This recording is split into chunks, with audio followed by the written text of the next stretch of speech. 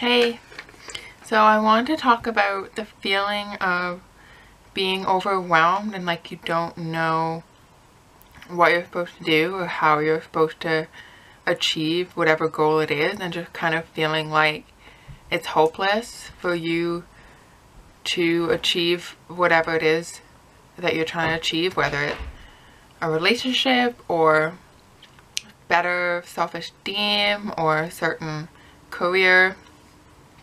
And I want to say that this feeling of being like stuck or trapped or overwhelmed is in the mind, because the heart knows that it's more about who you are and what vibration you're at than it is about being able to have a plan with the mind of how you're going to get there. So to achieve the thing that you're looking for, the better question is to ask how you can change something internal to bring you closer. Like, what false belief is standing in between where you are now and having that thing? So do you believe that you're unworthy, or that you're not good enough because you're too young, you're too old, whatever? Like, what belief is it that's in between where you are and where you want to be?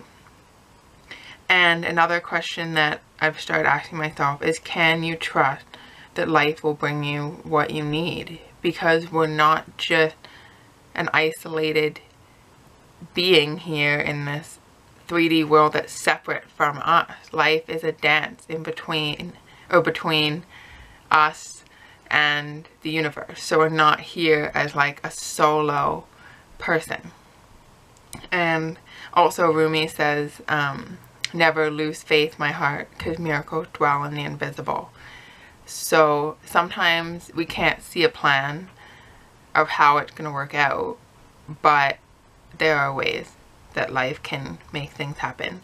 So it's okay if the mind can't see how, and you actually don't need a plan.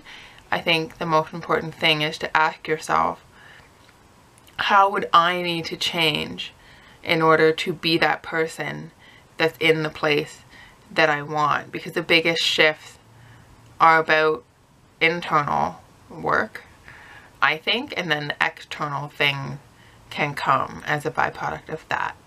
So it really helped me a lot just to remember that even if you feel alone, you're not actually alone, because your growth, like genuine growth and pursuit of goals from your heart and your soul, are supported 100% by the universe. So you're backed up, you know, by your spirit guides and angels and whatever you believe in. You know, you're backed up by that. You're not having to do this all alone.